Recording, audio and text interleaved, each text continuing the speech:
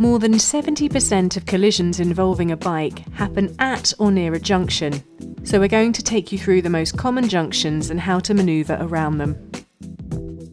Basic road positioning.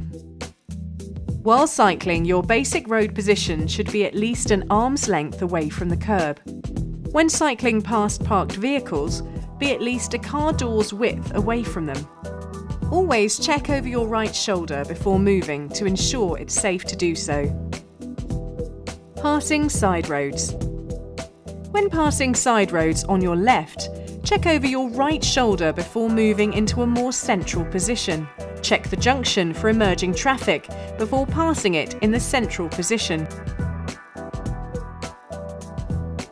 Once you have safely passed the junction, check over your shoulder before once again cycling at least an arm's length away from the curb. Turning right from a major to a minor road. While still a good distance from the junction, position yourself at least an arm's length away from the curb. Look over your right shoulder to check if there's anyone behind you.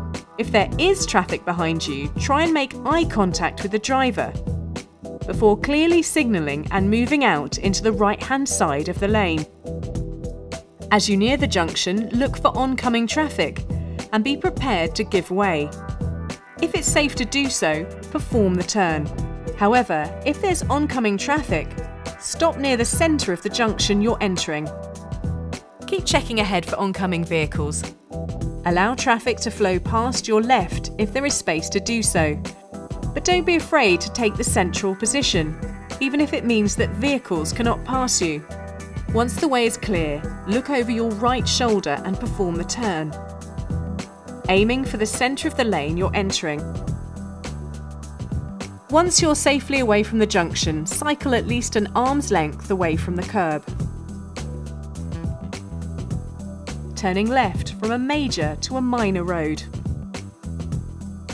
As you approach the junction, check over your right shoulder and try and make eye contact with the driver behind you. Then move out into the centre of the lane and indicate left. Look over your left shoulder to check for undertaking cyclists. Then perform the turn, aiming for the centre of the lane you are entering. Don't ride too close to the curb, as drivers may be tempted to overtake you on the junction, which could lead to a pinch point further down the road. Once safe to do so, position yourself at least an arm's length away from the curb and continue cycling. Turning left from a minor to a major road. As before, check over your right shoulder before indicating and moving into a more central position. If there is traffic from the right, stop at the junction, positioning yourself in this area of the road. Once the traffic is cleared, set off, giving yourself plenty of space to avoid possible road defects before returning to riding at least an arm's length away from the curb. Turning right from a minor to a major road. Check over your shoulder as you approach the junction. If no one is behind you, there is no need to indicate. Position yourself further to the right when waiting at the junction. This helps indicate to traffic behind you what your intended direction of travel is. However, avoid the dead centre of the road since vehicles may cut into this space. Once it's safe to do so, pull across the road heading straight across the junction. This minimises your time exposed to oncoming traffic. Again, once it's safe to do so, return to cycling at least an arm's length away from the curb.